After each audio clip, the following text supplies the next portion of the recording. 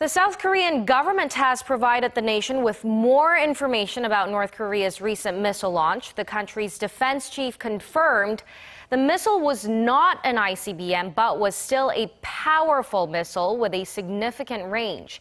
He also said that THAAD system set up in the country gave them instant information on the launch. Hyo-sun reports. South Korea's defense minister has revealed that the country's THAAD radar system successfully detected North Korea's latest missile launch. Speaking at a meeting of the National Assembly's Defense Committee on Tuesday, Min-koo stressed the importance of the U.S. missile defense system.